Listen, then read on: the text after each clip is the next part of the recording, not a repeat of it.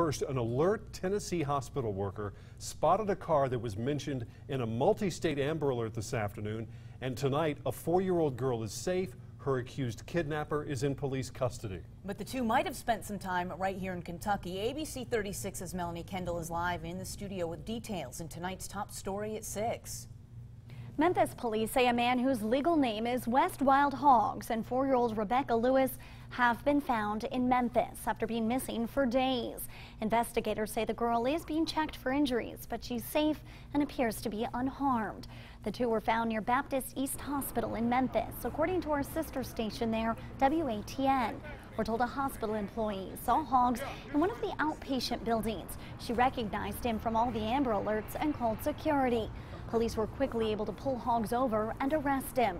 Now, little Rebecca had been missing since Saturday when police believe Hogs, a family friend from Alabama who had had a falling out with the family years ago, took her from her Florida home.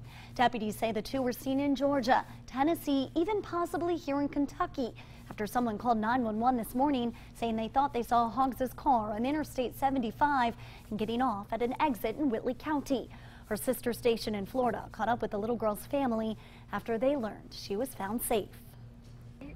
I'm numb. I don't know what the weekend's been. I'm so numb. I have went from anger to love to hate, back to love, back to hate. I can't describe it. I really can't. Deputies say they will reunite little Rebecca with her family as soon as possible, but there's still no word on why Hogs brought the girl to the hospital. Reporting live in the studio, Melanie Kendall, ABC 36 News.